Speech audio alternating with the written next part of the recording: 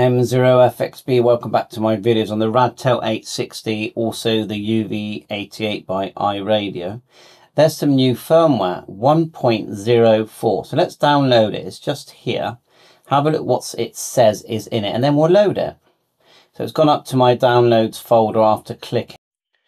We'll go to the download. Let's have a look at it. Click this. Double click the folder. Let's have a look what the upgrade says. So you can see here. And I noticed there's some Spectrum instructions, so I'm going to look at them as well. But anyway, list of upgrade. It says fix the problem that mode will change after switching frequency. Fix the issue where setting the frequency step shortcut keys would jump to priority. Fix the issue of missing SSB dialog box when switching modulation. If you want to listen to frequency 26.95, it is recommended to enter the single sideband of the radio mode to listen to. The radio frequency band now has been extended to 2 meters and 30. So not a massive difference from the previous one, but I noticed that they have made quite a big deal of the new scan instructions. So I'm going to follow these. It says, and it's after 1.02 version. Well, it's a whole explanation of the Spectrum scope and how to use it, you know, different, push this, that happens, push the other happens. So we will do that in a separate video. I think I'll dedicate to the Spectrum. So let's run the firmware upgrade. We've got the cable connected, just where my finger is, twin pin. We're going to right click on the Windows square. Right click, just get our COM port number, device manager. There it appears. And then scroll to ports. And then just check we've got a cable plugged in. Showing 24, 1 second. So showing here at 24, so let's try that. We'll hit the upgrade software, just double click it. And it's all sort of built in. So the upgrade of 1.04, you don't have to upload it, it's just there, but you do have to connect the COM port. So we'll go for 24.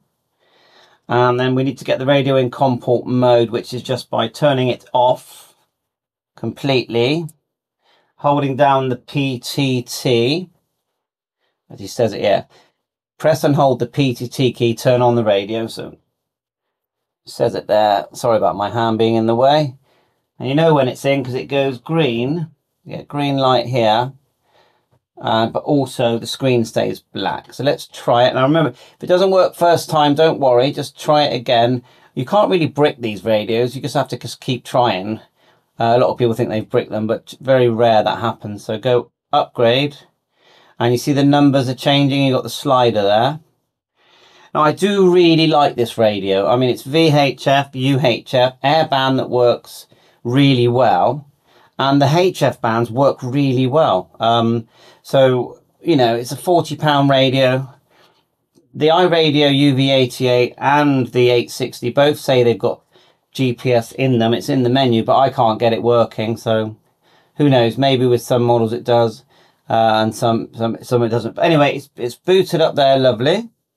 So let's just add I'm going to add my HF antenna to this. And to go into HF radio mode, just push the bottom button on the left and it'll go into HF. It's just come out of that mode a minute. And then push it. Let's see what we get. Yeah, straight into HF.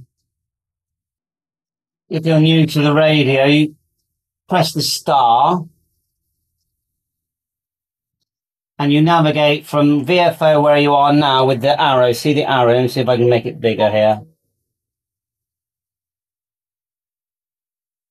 Right, see the arrow next to the frequency? Just here. It means you can now type the frequency.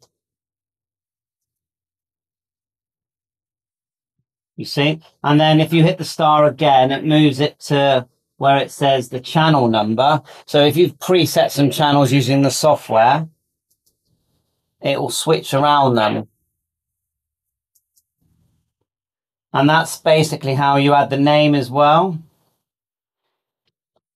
So we go up one, it says 40 meters there.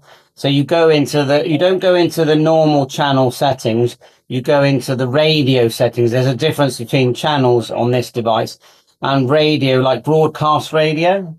And in there you can change the name. But if you hit the star again, you can change the step. You go up and down with the arrow. Again, the bandwidth, low noise amplifier, and then the BFO, which is the fine tune. And then if you hit the star, put it next to the frequency again. You can go up and down like so. And that's it. And to come out of that radio mode, push the bottom button. And in this one, if you've got VFO and memory, so if you hit the hash, zone mode means you scroll through the channels that are in each zone. Frequency mode means we can now type, so we can type airband. Let's do 133850. That's airband, and also we can type in 2 meters 77, and we can actually do CB, and I've tested it. If you type in CB in this mode, 27625. So I had that then, didn't I? And it actually does work. So you've got to go 027, and in this mode, CB actually transmits. So you just make sure you don't break the rules, but it actually does transmit. So anyway, give it a go. Latest firmware, I think they had a couple of bugs there from the previous firmware, which was 1.03, and I've uploaded the firmware to my Facebook group and my Radtel 860 group. Thanks for watching. Bye for now.